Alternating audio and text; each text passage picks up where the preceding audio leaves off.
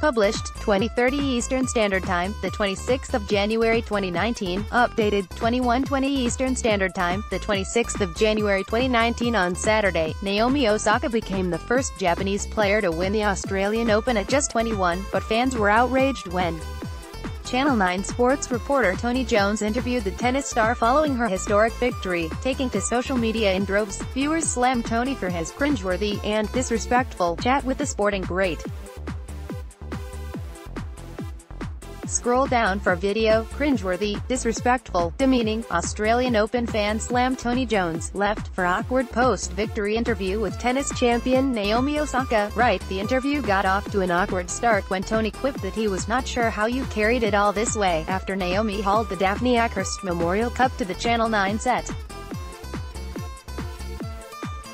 When Naomi was seemingly taken aback by the comment and smiled, Tony remarked, "There's the smile." While some fans deemed the comment to be condescending, others took issue with the way he broached her heritage. Your grandparents back at Japan and you left Japan as 3 and you still regard yourself as a Japanese player, he said. It took a time for your grandparents that you and your sisters wanted to play tennis and they finally came on board. There's the smile. Tony made a comment on Naomi's facial expression and remarked that he was surprised she could carry the Daphne Akhurst Memorial Cup to the Channel 9 set. Is it just me, or was that the most cringeworthy, awkward, pathetic, and disrespectful post-match interview with a 2019 Women's Australian Open champion Naomi Osaka? One viewer fumed, "Tony Jones, take the day off tomorrow please.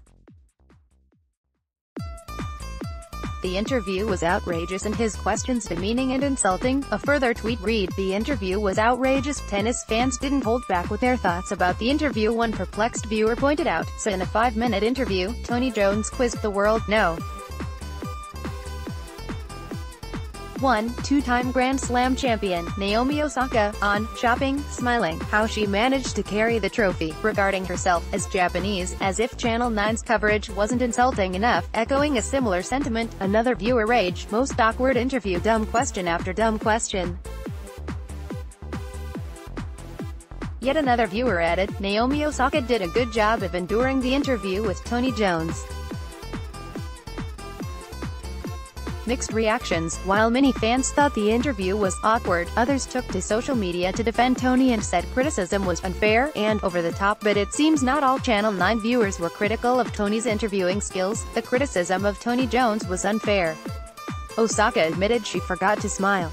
And the incredible broadcast they've put away these past 2 weeks, and viewers at home have clearly loved it as well. Last night's final is up in audience by more than 14% on last year's final, and now holds the title of the most watched program of 2019. Champion. On Saturday, Naomi Osaka became the first Japanese player to win the Australian Open at just 21.